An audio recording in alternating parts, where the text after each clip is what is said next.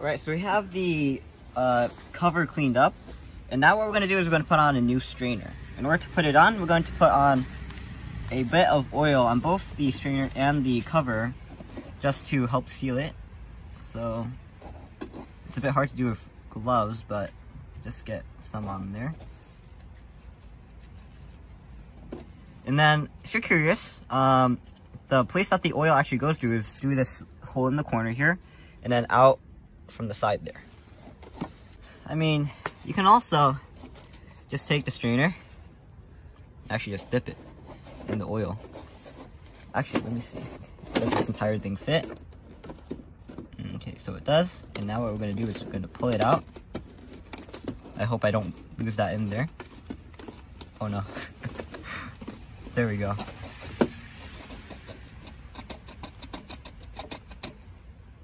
Okay, and now you should be able to put it on to the cover. We're gonna push it down and make sure that it's firmly in place. It shouldn't fall out. Alright, so now we're gonna put the strainer back. Just look at the mile of difference between the new one and the old one. So we're just going to snug fit it with the Milwaukee. So let's just put it on. You literally cannot mess up the positioning of this cover. So first get the bottom one on, and now the top one.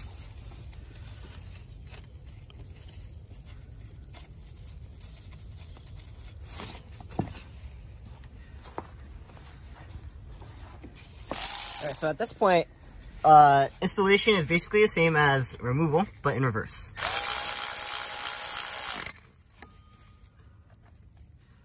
I should also. Alright, so now we have the cover back on. So now we're going to put the tensioner mount back on. When you're putting this back on, keep in mind that there is I'm trying to blow that. There's a nut that goes on the back of the tensioner pulley, where it's supposed to be. Just make sure that you don't lose that, because as you may recall, when we were taking it out, there was a bolt, a nut that fell out, and we didn't know what it did. It goes right here. So we're going to put this back on, and then we're going to align it. So first off, I'm going to use the center bolt right here.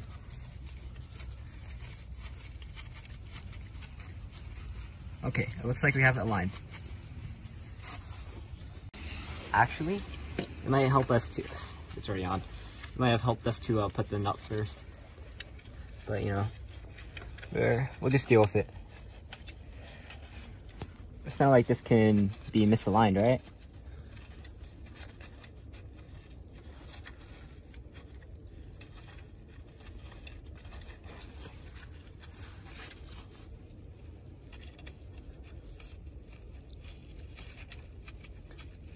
Okay.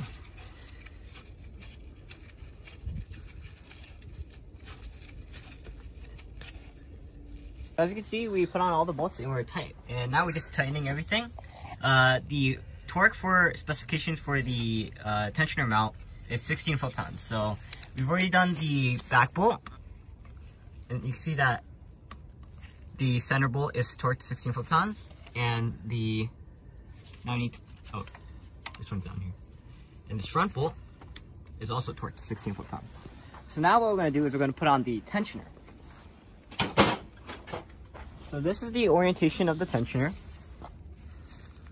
This cap is facing upwards, and this nut is kind of short. And what we're going to do is, because we know that there's a bolt in the back, what I meant to say is that there's a nut behind the tensioner pulley that keeps falling down. Make sure that that nut is in place, and as you tighten the bolt, you'll see that the nut shouldn't be able to fall out. So now we're going to keep tightening it.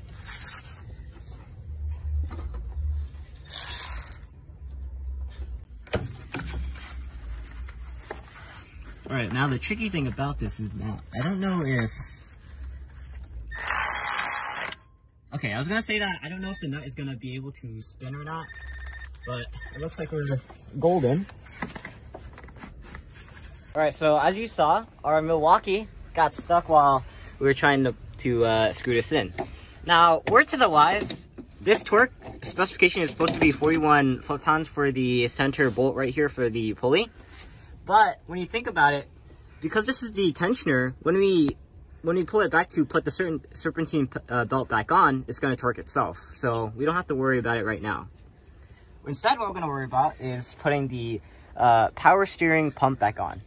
This one is pretty easy. We just realign it. So that means that this screw right here should go to this bolt. I mean, this bolt right here should go to this hole. It's also a powerful lesson, or maybe not powerful, but a powerful lesson on how you should always think about what you're doing before you actually do it. I'm bound to make the same mistake over and over again, though. Okay, so we got that one in. And this one goes on the bottom. Okay. Alright, so hopefully this one doesn't get stuck, but we know that's not going to get stuck.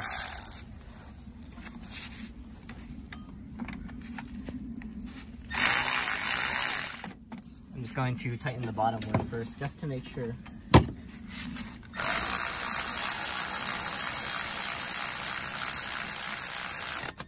Okay, now for the top one. Sorry, I'm getting in your way.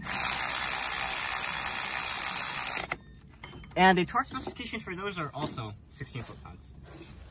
Okay.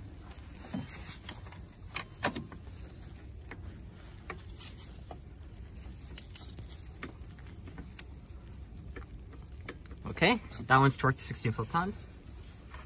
This one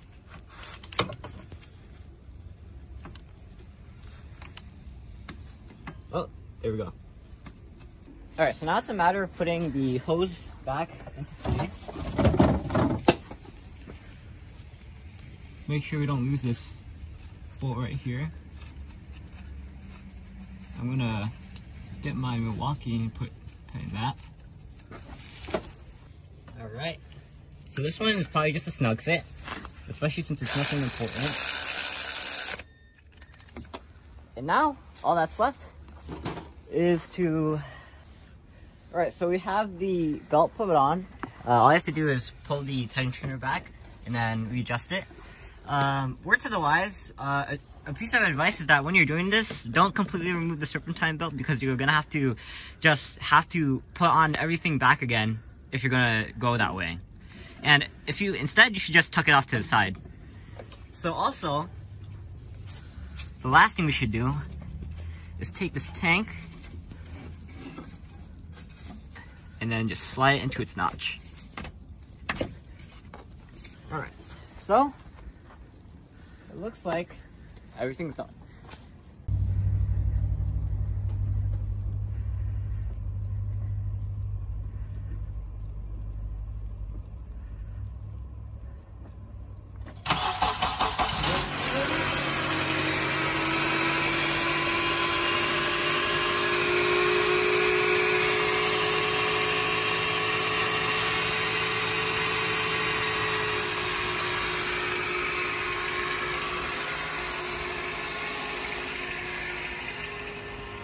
Right, so after testing the engine, after testing the system while the engine is on, it seems that everything is perfectly fine.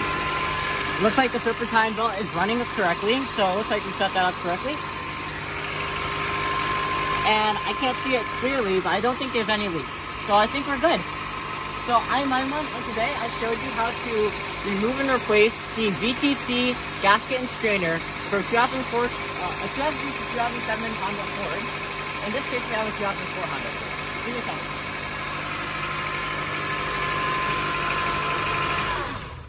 The purpose of this entire journey that we've had here, you can see that we started in daytime, and right now it's nighttime, was actually to solve a error code that we got. It was P2646, which means that there's some issue with the oil pressure, or something that has to do with the oil.